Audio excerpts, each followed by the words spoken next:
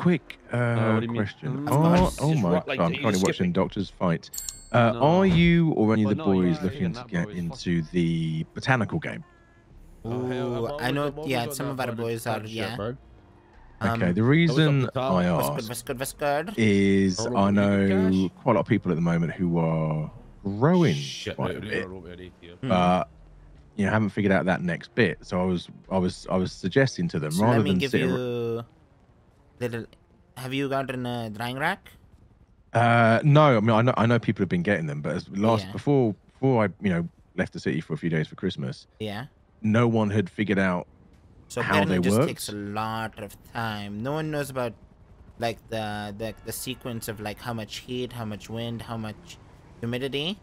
But I know some people have left it there and it eventually dries, but it takes a really like we're talking days, you know. Oh really? Mm-hmm.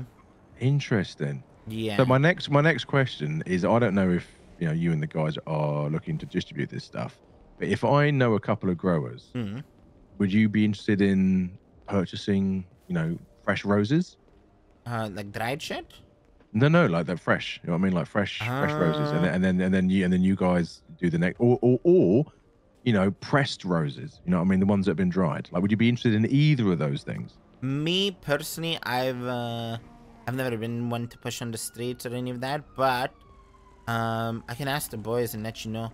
Yeah, you have a chat and then let me know, because I'll be honest with you, I'd much if there was going to be a bit of business to be had here, I'd much rather get into business with you, like you and the guys. Yeah, I'd rather do it, like the old days. You know what I mean? Rather than some fucking Joe Schmo that I don't know. You know what I mean? No, 100%.